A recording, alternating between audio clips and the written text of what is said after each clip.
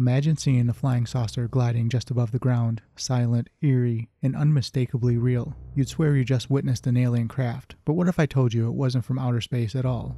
What if it was made in Canada?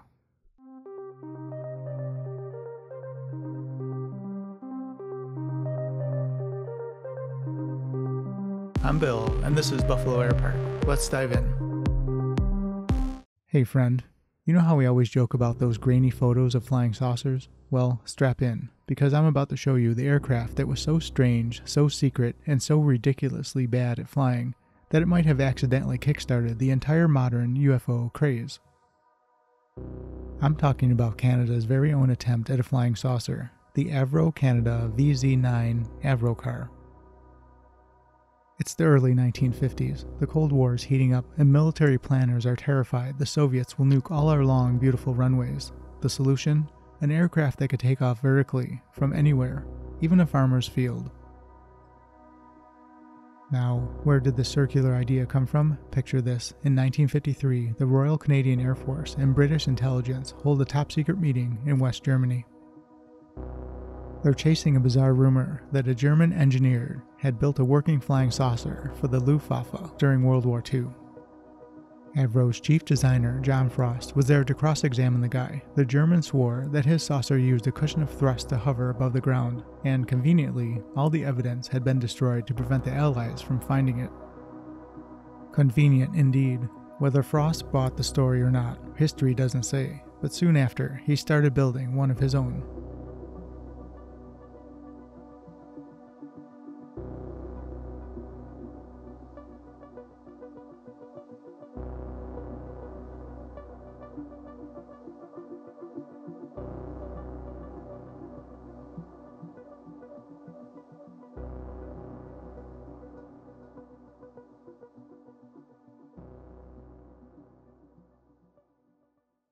They called it Project Y, then Project 1794, then Weapon System 606A, before finally settling on the VZ9 Avrocar. The ambition was wild, a circular, supersonic, vertical takeoff fighter-bomber that could fly at Mach 4 and 100,000 feet. The design relied on the Coanda effect, using directed airflow to create lift. The air is actually sticking to a curved surface. That's new to me.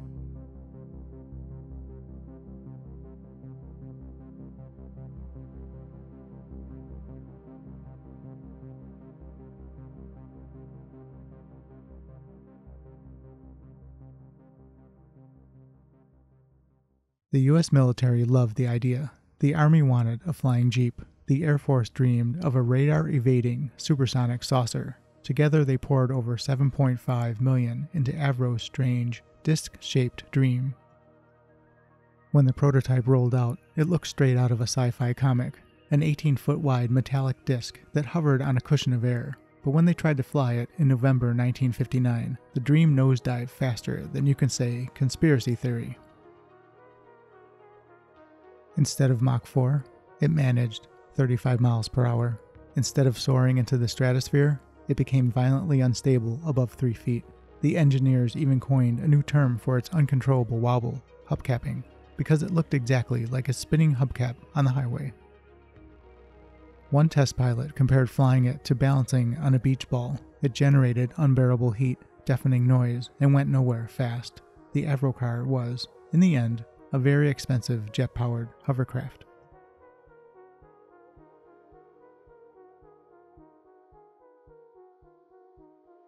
But here's where it gets fun. The secrecy around the project might have fueled the UFO sightings of the 1950s. Think about it. A top-secret, disc-shaped craft being tested near US bases, mysterious lights hovering over the ground.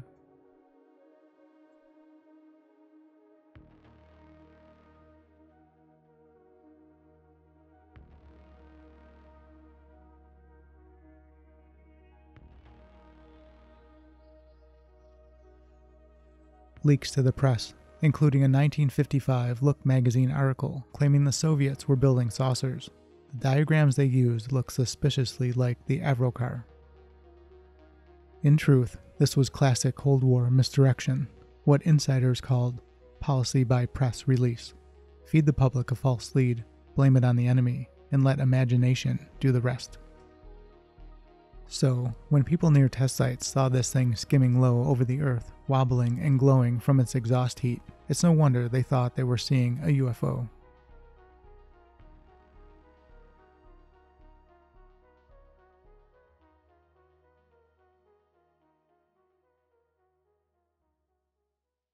The Avrocar program officially crashed to Earth in December 1961, but John Frost never stopped believing. He claimed that with a redesign, the Avrocar could achieve high-altitude flight, maybe even reach that dream of a supersonic saucer.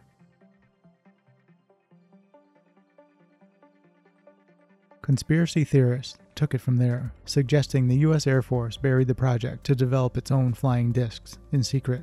And to be fair, this was the Cold War. Stranger things were happening behind closed hangar doors.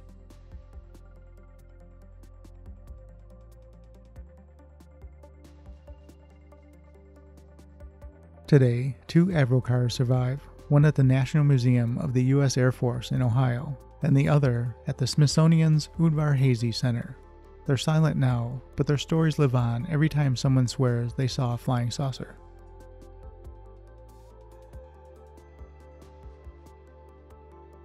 So, next time you hear about mysterious lights over a military base, just remember, it might not be aliens. It might just be a Canadian flying Jeep that couldn't quite figure out how to fly.